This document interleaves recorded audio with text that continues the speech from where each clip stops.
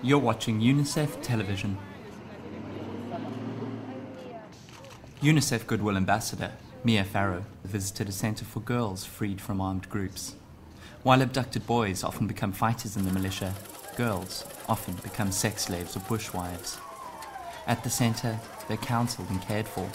They're trained as tailors or carpenters, skills that will, when they leave here, give them a means to survive. The centre also has a creche.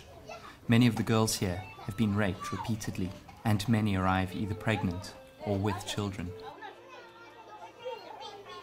She was just 14 when her family was attacked and her parents disappeared.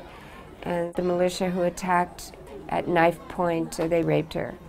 And eventually somebody took her to a hospital and they discovered she was pregnant. She wants to make clothes. She wants to be a tailor. And for her son, she wants him to be a doctor, and she wants him to have an education more than anything, a good education.